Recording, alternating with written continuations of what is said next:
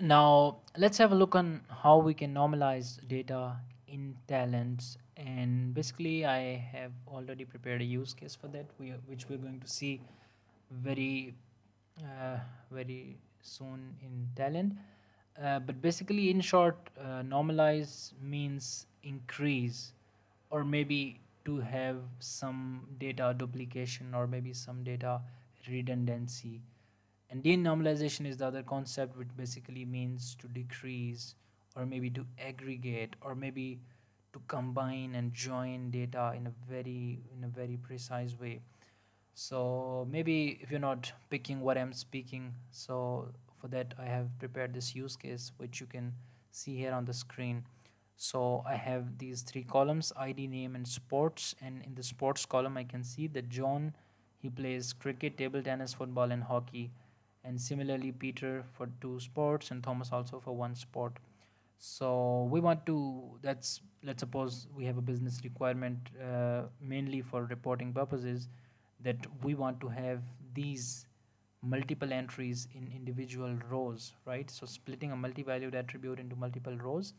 So because what we want to have is the data on the right hand side. So this means that number ID number 1 and John, this is going to be repeated, but the sports, they are going to be having in multiple rows.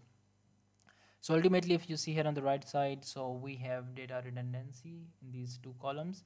Just consider the case when you have like 50 columns, and in that you are repeating 48 or 49 columns. So that's going to be very, very worse on the database storage side, because that's a completely data redundant problem.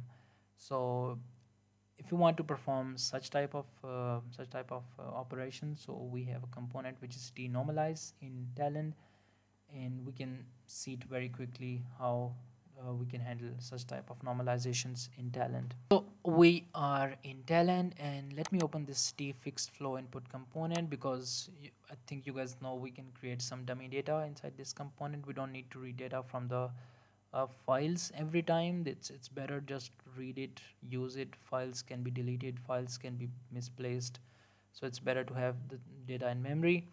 So now we have this data separated by semicolon, but we have these sports column is separated by comma, because we need to have some delimiter for that. And we just read the data, we're gonna pass it on to the next component, and then here we have the real crisp.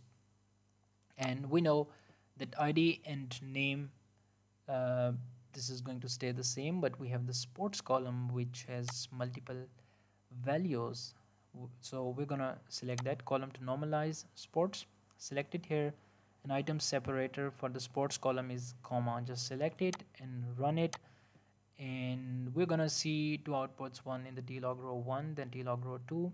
So tlog row 1 is basically the actual data, and here we have the data normalized. So we can see 1 and John is now repeated, and this looks now pretty handy for data reporting, because if you want to perform some data grouping or aggregation functions, then you cannot perform on this one because it's already denormalized and you have these multiple values. But here you have, for example, now if you want to see how many people play football, so you just need to give this, you need to select football from this column, and you can make a count.